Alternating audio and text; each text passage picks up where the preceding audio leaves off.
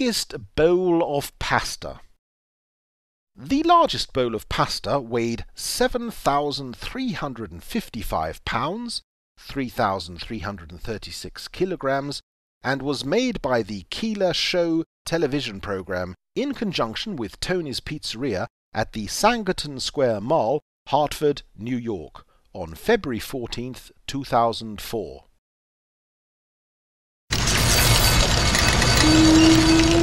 Longest bicycle.